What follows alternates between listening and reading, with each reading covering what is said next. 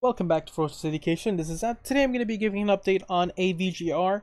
My previous DD is in the description below if you would like to check it out after this video. It will cover, the other video will cover diving into companies' products and different catalysts up to come. This one will cover latest news, upcoming catalysts, and as well technical analysis that is updated to date. Please drop a like to this video to make sure this channel grow. Subscribe to get the most out of these videos and leave your notifications on for this channel. So let's jump right into it. We're looking here onto an MACD that has been rejected a few times, and you get to see that it does go up and down quite a bit. So this kind of decrease in the MACD is nothing significant. Volume has increased from the day before, but that's due to the offering news, and I'll refer to that and what that offering news means at the very end. Average directional index does suggest that there's a trend forming here, around almost close to 30. Stock price is sitting in a little bit at neutral, very much closer to the not overbought section. So we're looking at a momentum here that has a little bit lost, but it seems that it's going up and down for quite a little, so nothing significant there. The stock is within the trading action zone between the 10 SMA and the 30 MA, where reversals are likely, so it's coming in from the top, so we can actually see a positive reversal. Stock price is above the 50 SMA, so that's still bullish, but under the 200 SMA, so those two cancel themselves out. 10 SMA is above 30 MA, so that's still considered bullish. Now moving on towards the 1 hour interval, what we get to see here is an MACD that got basically a negative reversal later on in the evening, and that was mainly due to an offering news, and I'll refer this again to that later. Stock price has dipped under the 50 SMA, but recovered really nicely and is sitting currently very close to the 50 SMA, so it's up and down on there. Stock price is above the 200 SMA, so it's still bullish. Very close to the VWAP, so that doesn't mean much to me. The 10 SMA is curving up, but as of the moment, the 30 MA is above the 10 SMA, which is bearish, but it's curving up at a really good rate that I might actually reverse that early on in the morning. ADX shows a little bit more of a sloppy movement, and we get to look at a William percent R that is sitting in a little bit towards more neutral than overbought during the day, but it was oversold in the morning. Momentum seems to be actually fixing itself up, and the MACD seems to have had a reversal around 2 p.m. heading towards the positive side. In terms of the unbalanced volume, you get to see a really massive increase that got brought by this discount, and you get to see that it's sitting in almost 40 million compared to 18 million early on in the day. Now moving on towards moving averages, and you get to see that the stock here, moving average is in the scene with the purple in the middle, is trading in the upper band between 0.4 and to the top of 0.44, and it has the potential to go above it as it has done before. Now the unbalanced volume from the day before went from 60 million to 17 million, then did bounce back on the 1 hour scale. Now this is the actual Fibonacci retracements from the last time. I haven't changed it much. We're looking currently at a technical resistance / support at 0.45. It's currently sitting around there, and it looks like it's actually seeing it as a resistance currently. You might see it jump back and forth, but it seems to be actually doing that between 0.44 and between 47.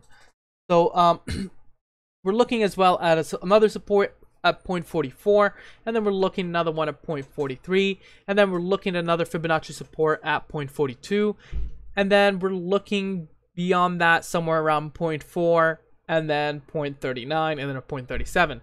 Now comes into resistance. We're seeing a resistance around 0.47 here, and then another one on a Fibonacci retracement of 0.49, and then above that a 0.5, and then 0.51. Quite a room to grow here. Now in terms of the trend line has got broken by this news here that I'm going to cover in a second, and then we're going to share how I'll play the stock. So going on, so the latest added news will be coming in from yesterday, which was the Form 424B. The Form 424B suggested that there wasn't any kind of price attached to that offering. Not that I've seen, but I've seen around the 0.38 mark being set up, and that actually came in today, just around, I believe, 10-15 minutes ago, where we're seeing a 0.38 per share of common stock, sitting at, I believe this one is going to close on August 6th, so this is the 8th, so let me just refresh quickly and get you the 8K form.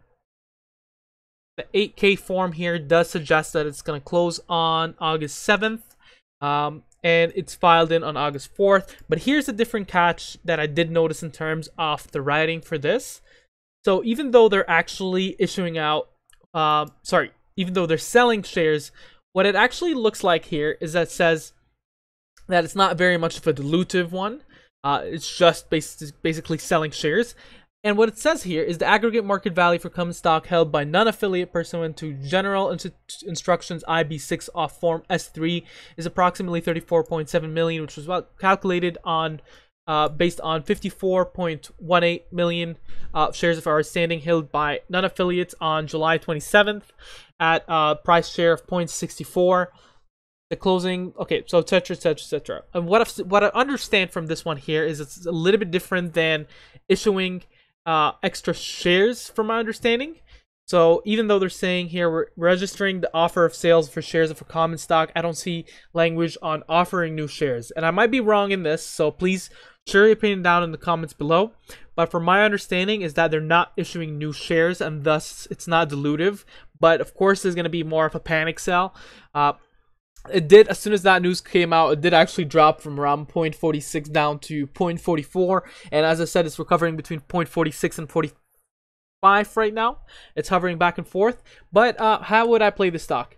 I definitely want to see what happens tomorrow if it does actually hold and people don't panic, thinking that this is new news in terms of the offering that people knew about. There was already a panic selling happening in the morning around 4 a.m. that dipped this price around 0.37 cents, and it did recover nicely around 20% above. Now, what I would like to see, and what I'm actually seeing so far in the first 30 minutes of that new news coming out, well, it's not really news, we already knew about it, that there's not a lot of panic selling except going in a little bit forth, and it seems to have already recovered. So I believe that news is kind of priced in. But how would I play it? So it's definitely, if you're in it, I'll definitely hold until very much at least early on in August 6th to see what kind of movements it has, and could be possible a better recovery than this.